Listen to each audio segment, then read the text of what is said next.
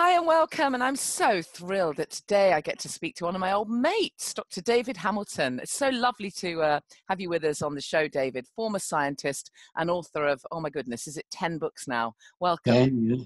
Wow.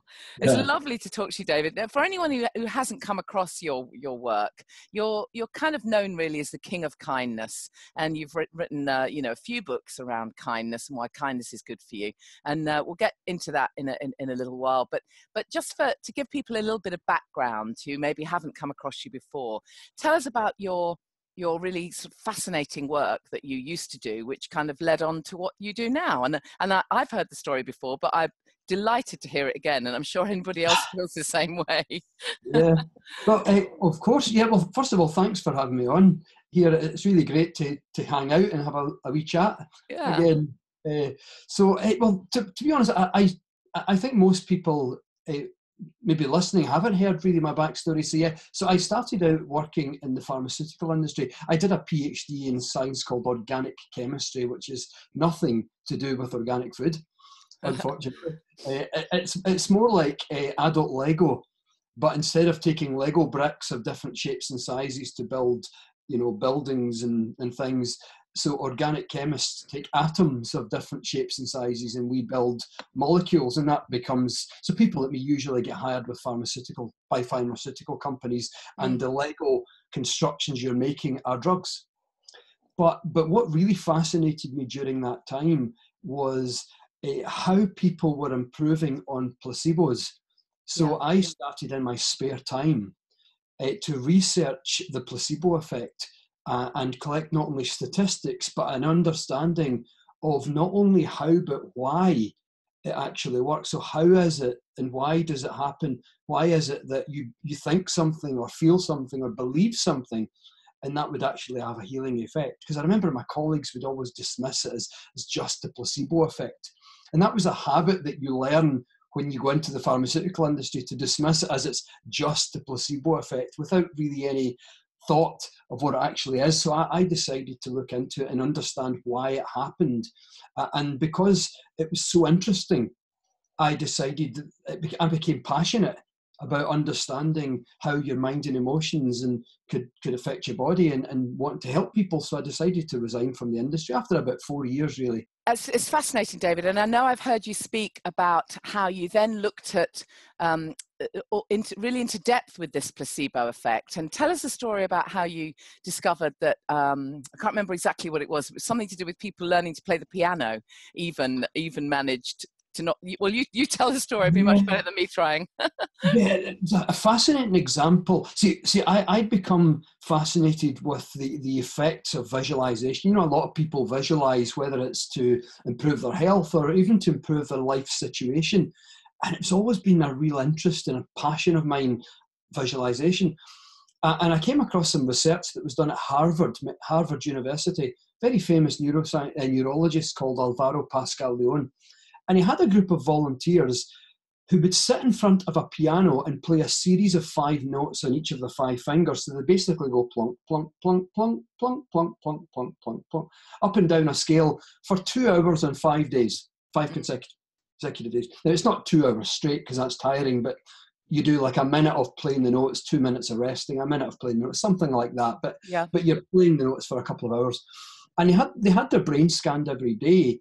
And it turned out that the region of the brain connected to the finger muscles had grown like a muscle. In fact, if you measured it by about a factor of about 30 to 40 times. But the other part of the study was, while the group of volunteers were playing the notes physically on a piano, another group of volunteers had their hands flat on the table and they were to play the notes in their mind. So they were just to imagine they were plunking notes. So imagine the physical sensations, imagine feeling as if they really were playing the notes, but not playing the notes. Now, they did it for, again, 2 hours on the 5 consecutive days. They had their brain scans too, brain scanned as well. And the brain scans were exactly the same. In other words, the regions of their brain connected to their finger muscles had also changed in size by 30 to 40 times. And if you looked at both set of brain scans, those who played the notes versus those who imagined playing the notes, side by side, you cannot tell the difference. You cannot tell who was it, who played the notes or who imagined. In other words, in many ways, the brain doesn't make a distinction between whether you're doing something or whether you're imagining doing the something. To Yeah, the brain and imaginary are much the same thing. it's incredible, isn't it? And it's incredible when you think that it's only actually in recent years that we've understood neuroplasticity. You know, at one time we'd think, right, that's it, that's the way you are. And it's only recently we realise the power of the mind, really. For people who, you know, but obviously I'm talking to a lot of people who want to give up the booze, or maybe they already have given up the booze. And they get this almost voice in their head saying, oh, you know, I need another glass of wine, even though they've already had 3 or whatever it is. And many people get to the stage where they recognize, actually, this is about mindset, and it's about changing the mindset. How would you suggest people like that start? How do you even get started if you're brand new to all this, in just recognizing all this power that's actually within you? Well, I mean, first of all, I think the notion itself, just knowing itself that the brain changes in response to your behaviors and actions, gives people hope. And it also gives people like an end point. The difficulty some people have, I feel, with changing aspects of life is they don't have an end point. They don't know when the end point will be. And so eventually they get to this point and think it's never going to happen. But when you understand a bit about neuroplasticity, you recognize that it only takes a relatively short period of time to build up enough new wiring in the brain so that the new wiring or the new circuitry of the brain is more dominant and stronger than the old stuff, because the less attention we give and the less we indulge in our previous patterns of behavior, then those brain circuits begin to shrink. You're really just like if you stop exercising a muscle, the muscle will actually atrophy, it will shrink. Now that just mirrors the process in the brain of neuroplasticity kind of in reverse, so to speak. It's exactly the same process. So when people kind of understand that it only takes a finite period of time, then it actually gives people hope, and then a little bit of belief and a little bit more passion and determination, because they can see an end point. They know that in a certain period of time, which might be just 3 weeks or it might be a couple of months, it depends on the person, the effort, but people begin to realize, if I can just keep it up for that long, then the brand new circuitry of the brain will be stronger than the old stuff, and therefore I won't really have to make an effort. It will feel quite easy then, because the wiring of the brain has changed substantially. So that's the way I often teach about changes in behavior, that you just have to, here's light at the end of the tunnel, you just need to give it a certain amount of time, and you'll find that the effort required will be significantly less. Yeah. And how do we deal with this inner talk then, which of course we all have, don't we? We've all got that little voice telling us to, oh, go on, you know, you have that 15th Jaffa cake or whatever it is, you know, go on. Or, you know, you're not good enough. You know, we'll talk more about that little voice later. But we've all got the voice. We've all got the inner critic, the inner voice. So is it about, do you think, really noticing that? And then actually asking, well, is that true? You know, in other words, separating yourself a little bit from that constantly nagging voice in your head. Yeah, absolutely. In fact, you nailed it in terms of how I look at things. Step number one is notice it, be aware of it. Unless we're aware of a behavior, it's difficult to change it. So for me, the moment I notice something, I start to question it. I mean, there's a couple of different ways I do things. It depends on the context, depends on the situation. But sometimes what I have is a little phrase, a little one-liner that reminds me that I can do this, or something along those lines. And so whenever I become aware of myself behaving in a certain way, I'll stop and take a breath. And what the taking the breath does is it moves resources to the front of the brain. So you stop running on default. So you immediately bring the resources to that. So I take a sharp intake of breath sometimes, like, and I say my little phrase, right? And now most of the time that's enough. But other times when I find that it just goes back, you know, and that's normal for some people, as it just knots back, then I start to inquire. I might take a piece of paper and inquire, why do I feel this way? Why do I behave in this way? Sometimes I just inquire about why I believe certain things, and it usually takes me back to thoughts or assumptions that I've made in the past without realizing. And so I guess it's diving into your own beliefs, and usually I'll recognize a thought, a belief, or an assumption that I've picked up unconsciously maybe, or just assumed And I'll say, oh my goodness, I can't believe I really thought that. That was when I was like 10-year-old or 15 or a child, when I didn't really understand the world the way I understand it now. So of course that's not true. Yeah. And it's almost like your awareness of it shines a little light on it. And then I find if I just keep attention on that over the next couple of days, on reminding myself that that's actually not true, this is true instead, then it becomes much easier to change a pattern, because I've almost gone deeper into something that was controlling it. And when I do that, then then that little voice doesn't even come back as much. And this is very much linked, of course, to all the the other books that you've written. I love the book I Heart Me, where you talk about self-love and the importance of that. And it's very linked to that, of course, because the stuff you're saying, most of us wouldn't say it to other people. I think it was Cheryl Richardson who I once heard her at a Hay House conference that we were both speaking at, and she said, if you were standing in the bathroom and you're looking in the mirror and you're saying out loud the thoughts you are thinking. If there was a child in the room, you'd probably be had for abuse, because we say stuff to ourselves, whether out loud or in our head, that we wouldn't say to anybody else. We're very unkind, aren't we, to ourselves, which wraps up, beautifully into all the stuff that you've researched around both self-love and kindness. How do you think, where's the starting point there for somebody who is maybe locked into a pattern of addiction or behavior they really want to change, or just is not necessarily in a very good place, but they've got enough glimmer of hope to know there's a way out? So how do they start to remind themselves that they're worth loving?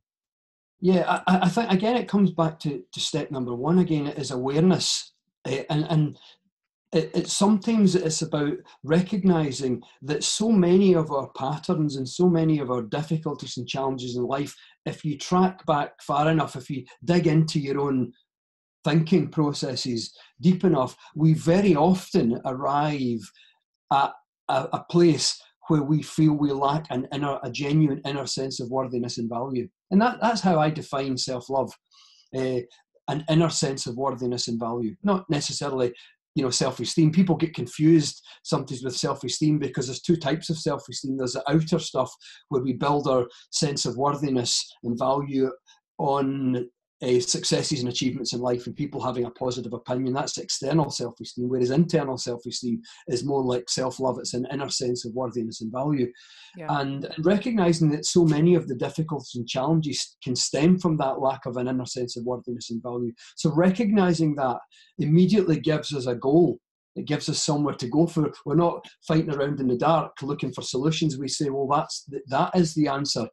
And so there's a number of ways you can approach that. But one of the simplest things I found, because I struggled with this, the reason why I wrote the book I Heart Me was for me, because I had maybe quite an average amount of the external self-esteem, but none of the internal at all. Yeah, you certainly wouldn't look at you and think you're someone who hasn't got your self-love sorted out, would we? Yeah, but it was all external, and you see so many people in the world where all they have is the external, but then all you really need is a couple of things to go wrong, and it's shattering. Yeah. The inner self-esteem, the inner sense of worthiness and value, the self-love, that gives you like a buffer. It gives you a feeling of resilience that buffers some of the difficult challenges. So recognizing that is an answer, that is a way to approach it, is illuminating in some respects. It's like, I know what to do. Then the challenge is doing that.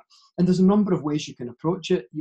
Louise Hay recommends mirror work, telling yourself several times a day, I love you, I really, really do, looking at yourself in the mirror. That's a great therapy. Things like the Tibetan Buddhist loving kindness meditation. May I be filled with loving kindness and be well, peaceful and at ease, happy and free of suffering. That's a really good approach. Also looking at the way that parents behaved and asking yourself, I've got a little exercise in the book, how much am I like my parents? And you look at ways that your parents behaved and the sort of things they said, and then you look at your own behaviour and language and you notice how much is similar, and you realise that you literally learned a lot of your own patterns from your parents. So we can drop those just by, again, shining a light on them. But one of the most powerful techniques I've ever found is a neuroscience approach, and it's learning to adjust your posture, because how we feel about ourselves is written all over our face and on your body. So what happens is we tend to wear our body shoulders and tummy, midriff area especially, and facial expressions, we wear how we feel about ourselves in a variety of situations. So if we can train ourselves to like stand up straight, lengthen your spine, drop your shoulders, and relax and train yourself by practicing every day. The Harvard Power Pose, first popularized by Amy Cuddy at Harvard, where you stand like Wonder Woman for 2 minutes a day. That's really powerful. But you must add to that relentless corrections during the day. Like correct yourself as you're walking, correct yourself as you're standing, as you come into company, you know, whatever you're doing, and make an adjustment to your posture. And what happens, if you remember the piano study, if you move a muscle repetitively, it wires the circuits of the brain. So now the circuits of the brain you're wiring are those associated with feeling better about yourself. Confident, and strong. You're adjusting strong, confident self-esteem, self-love posture. So that's the brain circuits you're wiring. And because you're no longer indulging in the old, or indulging less in the old posture, then you're shrinking the wiring for that. And again, you get to this tipping point after a period of time where the dominant circuitry of the brain, the dominant wiring of the brain, is the wiring associated with I have an inner sense of worthiness and value. And then you find that you don't have to make these postural corrections because it's now a habit. And it's such a powerful exercise that's relatively easy to do because you're not really having to investigate the contents of your mind. So there's different ways of approaching the same subject, and it depends on the individual, really. But that's my focus. Yeah, I love that. I absolutely love that. On to the books that you've written about kindness. Why I loved Why Kindness is Good for You. That book totally rocked my world. just to explain to anyone who hasn't read it or isn't aware of the concept, why kindness is good for us. Well, it's good for us in a number of ways. First of all, it makes us feel happier. It has massive impacts on mental health, especially as the giver of kindness. But it has a phenomenal effect in the cardiovascular system. And I investigated this quite a lot because my main fields when I worked in the pharmaceutical industry were cardiovascular and cancer, but predominantly cardiovascular.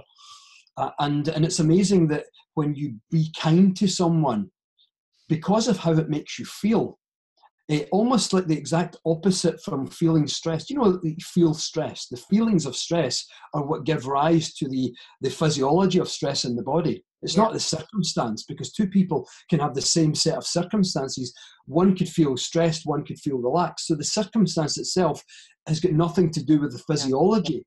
The physiology of stress is a product of how that situation makes you feel. So feelings generate physiology.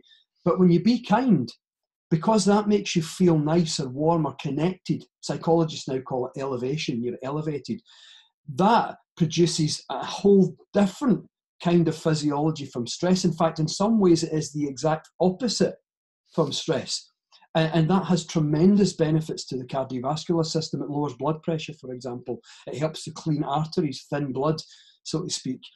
And it also has impacts on some of the ways that the body ages internally. You know, almost like stress can impact some of the processes that age the body internally. So it makes sense, therefore, that the physiology of kindness would have the opposite effect. And it does indeed have the opposite effect. So I went into a lot of that for adults, children, all these different things in the book and the newer versions. Yeah, absolutely. I mean, it's amazing, isn't it? Because, you know, initially one would think that only the recipient would feel good about the act of kindness that's been given to them. But in fact, you know, as we know, it's both ways, which has led on, of course, to a lot of people talking about random acts of kindness. You know, again, if this is new for somebody, where would they start if somebody's thinking, actually, I'd quite like some of that? What are some little things that we can do? I know you've brought out the Little Book of Kindness. I'm really looking forward to seeing it. I haven't seen the book yet, but tell us a bit about that book and about some of the. Oh, lovely. Well, anyone who's watching the video can see it. Oh, cool. Okay. So presumably you've got lots of suggestions in there as to how we can practice acts of kindness, which I'm guessing, you know, you're going to tell me don't need to cost a lot of money or necessarily even take an awful lot of time. No, I mean, it's context. It depends on a person's context. We all have a different context, a different situation, different opportunities in life. So what I recommend towards the end of the book is a 7-day kindness challenge. And if you're really up for it, it can be a 21-day. And if you're really, really up to it, you can go the whole year, make it 365. But the challenge is to do an act of kindness every day for 7 days. And you've got to vary the act. So you can't do the same thing every day. I mean, you can if you like, but it only counts on the first day. You've got to do something different each day. I also, during that week, you've got to do at least one act of kindness that stretches you a little bit, pushes you out of your comfort zone a little bit. It might mean you have to connect with someone if that's a challenge for you. And another one has to be completely anonymous.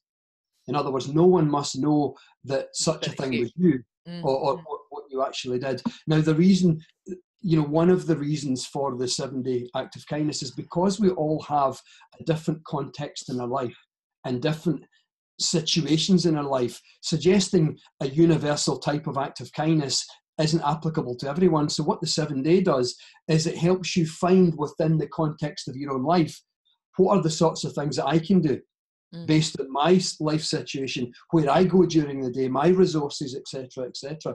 So I'm not so much in the book, in like the precursor, the other version, the longer version of the book, the 5 side effects of kindness and why kindness is good for you. I specifically gave people a list. But in the little book, I'm saying you've got to create your own list because our life contexts are different. Yeah. So regardless of where you are, you've got to find something that you can do every day.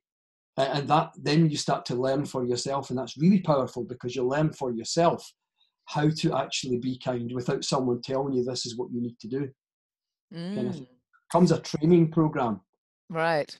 I mean, in terms of random acts of kindness, the ones that are anonymous, I mean, I've seen, cafes now, quite a few cafes will actually put a sign outside and they'll say, do you want to pay it forward? So you pay for a coffee for the next person or you pay for an ice cream or whatever.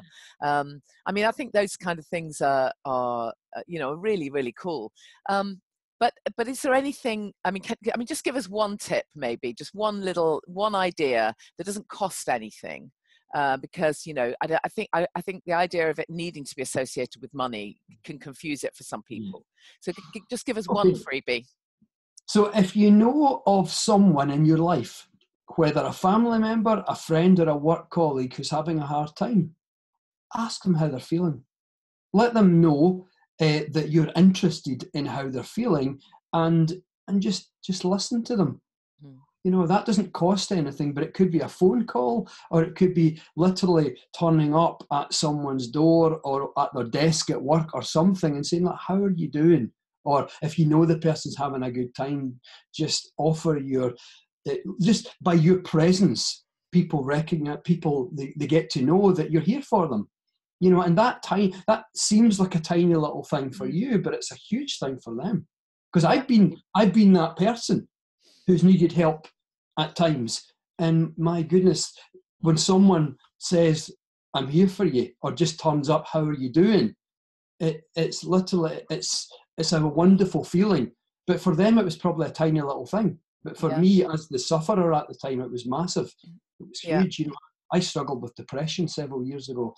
And so when that happened for me, it opened the doors to a change that wouldn't have happened. And it was my mum who did it there.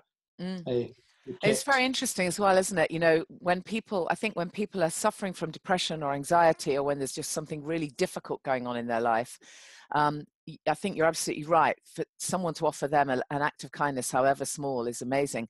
But actually, that's almost the time when they need to do the little acts of kindness, because, as well, get out of yourself kind of thing. It's one of the best things you can ever do, isn't it? To actually stretch yourself a little bit while you're feeling, anxious yourself. I always used to say this to my mum when she was, having some mental health issues. I used to just say, is there anybody else, who lives near you that you could do something nice for? And I remember once she said, well, I could get a newspaper for, a friend who couldn't get out. That's an amazing thing. How amazing will that be? Something so tiny. So I think you're really right. I absolutely love your take on it all. How do you think these things link together in terms of our self-care? A lot of people are going through just a really rough time, and we hear this buzzword self-care, and we're not talking about booking yourself into a spa. These can be tiny things. How do you think all these things tie up? Sometimes self-care can even be saying no. For Yeah, example, true. self-care is another version. It's one way to be kind to ourselves, because I think in the dedicating ourselves sometimes to helping other people, it's quite easy to forget yourself. And some people actually end up spreading themselves so thin that it becomes stressful for them. And that there is even scientific research showing that the benefits of kindness get to a point until you start stretching yourself too thin, and then they start having a negative effect, because you're beginning to run out of time and feel stressed and lots of other things. So self-care becomes something, a version of being kind to yourself that you absolutely must do. I mean, for example, I try to be as kind as I can, but as a writer and a speaker, I get a lot of invitations to speak. And I used to just say yes all the time, just because I didn't like saying no. But what was happening there was I was spreading myself so thin. I mean, really all over the place. And a lot of the events were non-paying events, so I was really giving up a lot of my time, and then neglecting spending time at home with loved ones. And so eventually I had to learn, as self-care, as being kind to myself, I had to learn to say no. And it was difficult at first, because it went against my natural instinct, and also what I convinced myself about the need to be kind to others. And what got me around that is recognizing that I need to also be kind to myself, or there will come a point where that will start to become stressful, and therefore the energy of kindness won't actually be infusing the things that I'll be doing. So for me, that is something I've had to learn, and it's part of what self-care is. It's not necessarily taking a spa day, but one of the ways that I do that now is if someone needs my time, usually I can find a slot in my diary. So now what I do is I put a slot in my diary saying meeting with self. And I give that as much priority as the priority I would give to something that was really important. What I'm saying is, this meeting with myself, which is my time to do anything I want, is so important to me. I'm giving it an absolute priority by putting a 2-hour or a 1-hour slot in my diary. So I do that. And that's part of self-care for me. But because time is a big commodity for me, I find myself so busy a lot of the time, that is a great act of self-care, because I'm giving myself the time. So it's difficult really to separate being kind to others and being kind to yourself, because you really have to do both. Yeah, absolutely. You have to do both. Great idea. David, we could talk forever, and I really do appreciate you saying yes to this. It really, really means a lot to me. So thank you. That was a definite act of kindness, and you've made us both feel good, I hope. I really appreciate it. I always love chatting with you, Janey. Good. So you've got lots of books, as we've discussed, and you've got lots going on. So tell us where people can find more about your work, and just remind us of the title of the new book, and then we look forward to getting hold of that. Right, well, the new book is called The Little Book of Kindness, and it's my first fully illustrated book. So it's like, there's little, every page. Lovely. Every page a lovely kind of dip-inable book. Fantastic. It's for dippers and stuff. It's a really cool. Excellent. And it basically covers all the scientific benefits, all the physiological and mental emotional health benefits of being kind, but all nicely fancy illustrated with exercises and practices to do for self-care, but also to demonstrate the effects. And so all the info on that and myself is on my website, drdavidhamilton.com. And I'm not sure when this is going live, but at the moment, for anyone who pre-orders the book, they get a free online course on the biology and contagiousness of kindness, which is one of my brand new online course, and that's free, 4 lessons. So the book comes out on the 7th of February, so anyone who pre-orders before then gets that course. The link to do that is on my website. Excellent. David, thank you so much. We really appreciate it, and look forward to seeing you some point in the future. Appreciate it. Thank you. I look forward to that too, Janey. Cheers.